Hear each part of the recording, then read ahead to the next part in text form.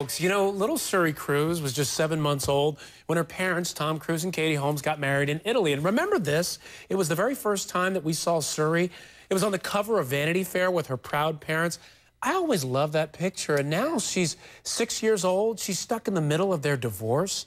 So how are her famous parents going to handle this difficult time? Katie Holmes's official divorce filing may give us a clue. I want to bring in family law attorney Vikki Ziegler to try to sort through some of these details. Vikki, good to see you again. And Vikki, they talked a little bit about custody, and you know, there are these issues of is it sole custody, is it residential custody? Tell us a little bit about that and what might happen here. Sure, Ryan. I mean, if Katie Holmes is really looking to gain sole custody of Suri Cruise, this is a big deal because she's really asking the court to ensure that she's going to be the physical custodian of this child on a day-to-day basis, that she's going to have sole decision-making power over the health, welfare, and education of Suri, and all Tom Cruise is going to get is parenting time, or sometimes also known as visitation. What if they have a prenup? Let me ask you this. What if they have a prenup that says one parent or the other gets sole custody? Well, usually in a prenup, although she got married after she was pregnant, usually doesn't talk about that. So usually it's left out. Custody issues and child support usually are not placed in a prenuptial agreement. If it is, she can try to set it aside, but she's really got to have strong evidence. She's got to be able to tell this court, listen, Tom Cruise, if there's an allegation that he's either unfit, there's an issue regarding Scientology, which he is so outlandish, it's not in the best interest of the child to be raised in this type of religious atmosphere, that she wants to have sole control over the child, and that's going to be up for a judge's decision, and that's a really tough one for a judge to make. Vikki, it's Aisha here. You mentioned the issue of prenups and in relation to custody of the child, but what about more broadly speaking in terms of division of assets? Obviously, we don't know the finer details of their agreement, but broadly speaking, how does California prenup differ from other states? Right. So really, the main statute that appears in almost every state is that you both have to have competent separate counsel. You have to make sure that there was full and fair disclosure for both clients of all the assets and income and liabilities.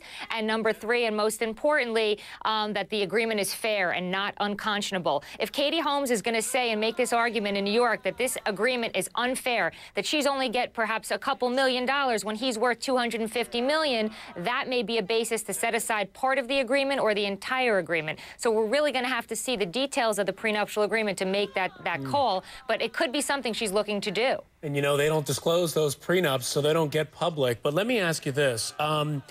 Let's say there's a prenup, but you're not really sure, it's unclear who gets what.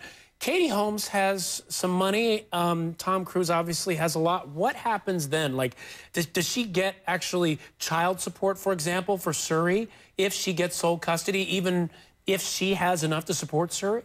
Yeah, absolutely. If there's a lifestyle created, because Tom Cruise is the breadwinner, apparently Katie's not earning any additional income right now, he's going to be responsible to support the lifestyle that he created during this 5-year marriage, almost 6-year marriage. And let me tell you, Suri has a pretty amazing lifestyle. I don't think I've ever seen her in the same outfit. So he's going to be paying a lot of money. And even though Katie has her money set aside, child support is always about the party's income and earning assets and what actually the expenses are. So it looks like Tom's probably going to be forking over a hefty sum for a monthly child support award to Katie Holmes.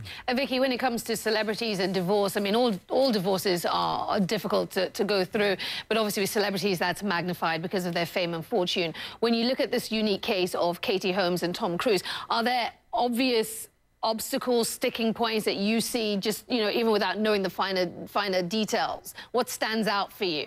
Yeah, I think the religious aspect, the Scientology is going to become a huge part. Obviously, there's a huge age difference, so that's going to be something. And we're hearing that apparently Katie Holmes wanted more children and Tom did not. So these are the things that if this becomes an acrimonious divorce, which everyone is reporting that it's going to be if she's looking for sole custody, I think those are the three real hot-button topics that we're going to be hearing about a lot. And we hope, unfortunately, that they can amicably resolve their divorce and do it behind closed doors. But as it's being reported now, it looks like it's going to be pretty explosive.